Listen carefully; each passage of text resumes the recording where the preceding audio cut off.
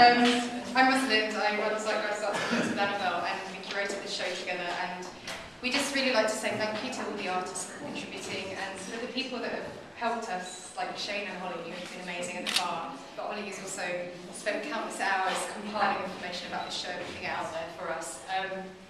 This was a really interesting show to curate, as they always are. 83 artworks is kind of a little bit mind-boggling. And hard work. There's a lot of information to compile. And we didn't know what was going to kind of appear at the beginning of this show. Even though people sent us JPEGs, we got them very late on. So we couldn't really even start to map it out at all, what this was going to be. And so when we had all these like 83 artworks on the floor, we were thinking, well, where does this start? And what is this about? And how are we going to put it together? You know, so it makes any sense, so it's something that's of exquisiteness to you guys. So we spent a long time thinking about that, and we did start to see themes and conversations and overlaps and collisions, really.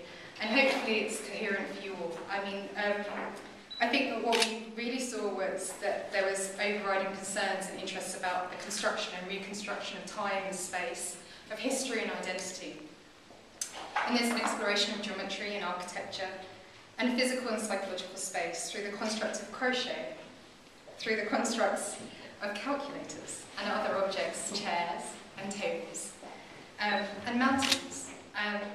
There are critical references to art history. We traverse from the 18th century to modernism, and through to surrealism and concrete real spaces at the back. There's a recording and archiving of place, object, experience, touch, landscapes and our place within them. Very real, bleak and fantastical landscapes and the people and muses therein.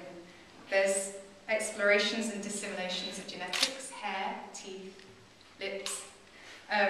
There's solitude and there's relationships and there's tenderness and there's fragility and there's also just like plain old world stuff going on, which we love.